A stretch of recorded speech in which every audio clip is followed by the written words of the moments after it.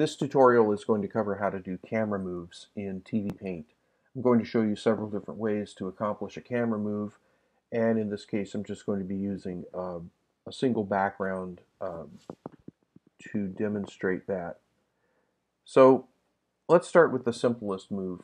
We've got just a single background image here, and I'm going to right click on that and set the exposure value, and I'm going to set it to 120 frames, which is 5 seconds of screen time.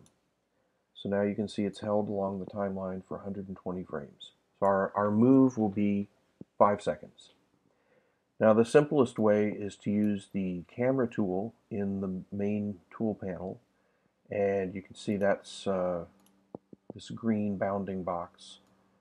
And you can set that camera tool anywhere, obviously, though you need to go in closer or make it a smaller area so you don't go outside the boundaries of the background. But you could set it anywhere within your background. So let me reset that to the center, and I will probably put my start, move in a little bit, and shift down. So that is my starting composition. Now if I click anywhere else in the interface, I get a second camera field. And for that one, I'm going to zoom it in. And so imagine in this scene we're zooming in to a closer view of the chair, of either a character or an object sitting there. And so this is what it would look like. You can sort of preview the move if you just scrub along the timeline. You can see the camera moving in. And now I'll play it back, and that's what it looks like now. And it may not be playing back smoothly in the screen capture software that I'm using, but if you look at the original source file, it is a smooth camera move zooming in. Now you'd want to refine it a little bit more than that usually. This is a very evenly spaced move. Every increment is exactly the same as it's moving in.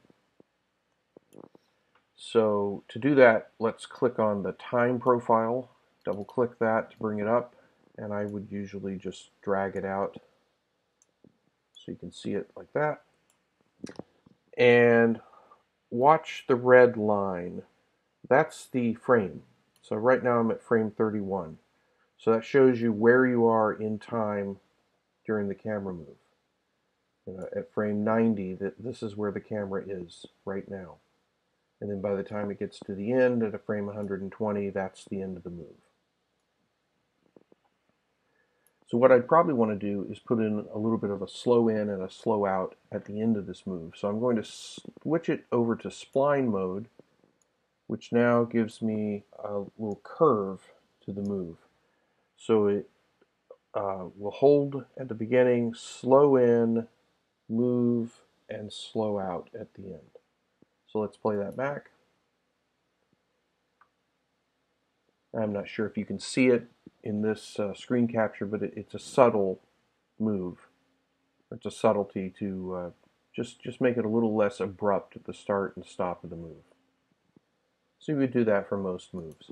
You can adjust these curves, so if you wanted to have a very brief slow in at the start and then a much longer slow in at the end, so pull that down, maybe put another point right there. So now that's going to look different. It's going to accelerate in the middle and then very slow at the end. The same thing at the beginning. You could take more time to get started, a little less at the end.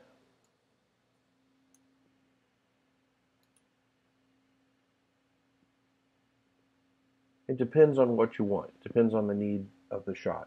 What should the move feel like? So when you're done with that, you've got the move. You probably would want to save it. So you go to the bin, save profile, and you could name it whatever it is. If it's scene 10 in your movie, it could be scene 10 camera move 1.